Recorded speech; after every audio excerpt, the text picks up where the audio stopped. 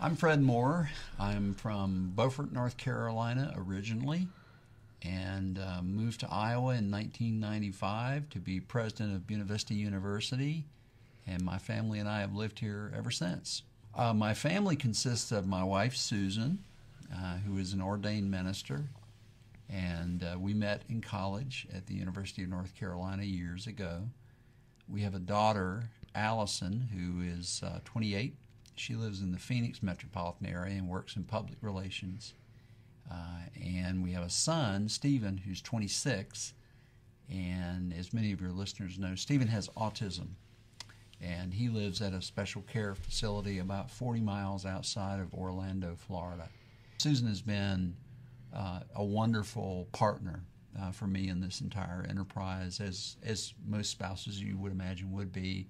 And certainly she's done a wonderful job, and the job has required me to be away from home a fair amount, and so she's the chief executive officer of our house, and so she takes wonderful care of so many things associated with our family life, and I'm very appreciative of that.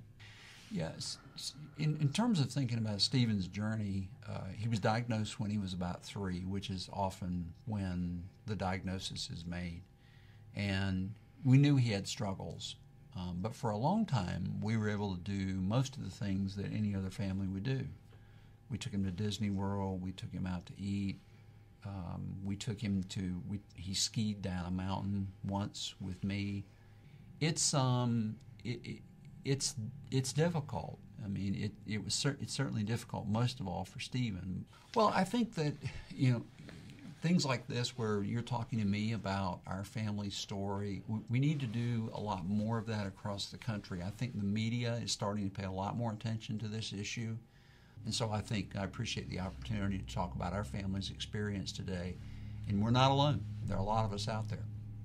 Thank you very much. This is Cooper Miles reporting for TAC Online.